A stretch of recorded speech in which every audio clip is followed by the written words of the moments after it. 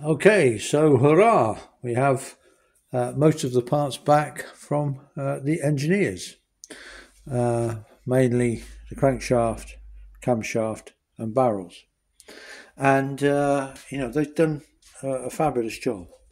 The barrels, amazing, and you can probably just see. Look, there's just a line, a crack there, and that's where the new fin has been welded on to the barrels. Obviously when the head's on, you'll have no idea at all.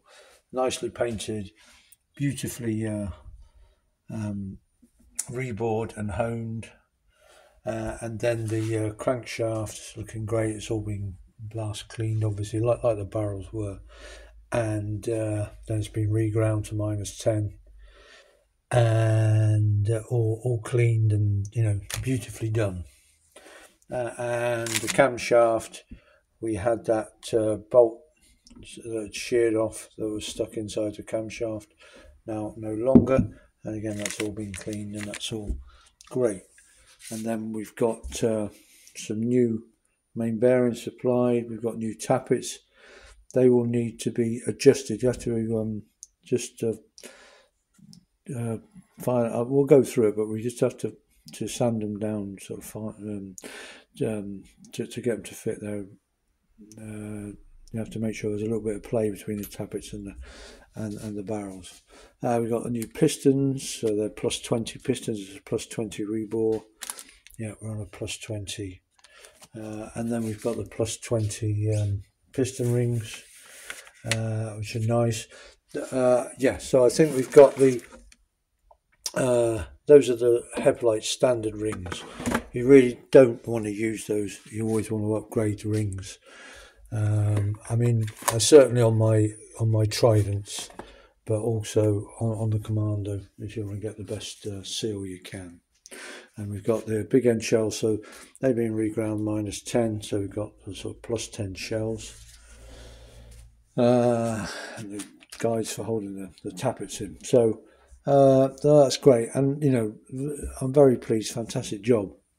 Haven't got the cylinder head back yet, although I don't really need the cylinder head for a while, because obviously we're building the bottom end, so I'm not too worried. So that's still being done. Of course, the only real downside is it's been very close to 10 months that's taken. Now, I don't mind it being 10 months. I don't mind. What I do mind is that we were told 3 months.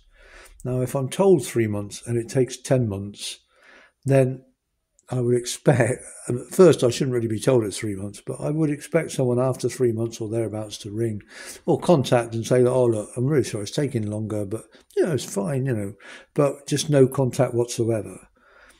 And then the really annoying thing is when it did ring up after about 6 months or 7 months, it was quite like, why are you ringing? What's, I'm busy, and, cool, it's just, to sort of be no real apology or so that leaves a slightly bitter pill, but only slight. I mean, obviously the quality of the work is exemplary.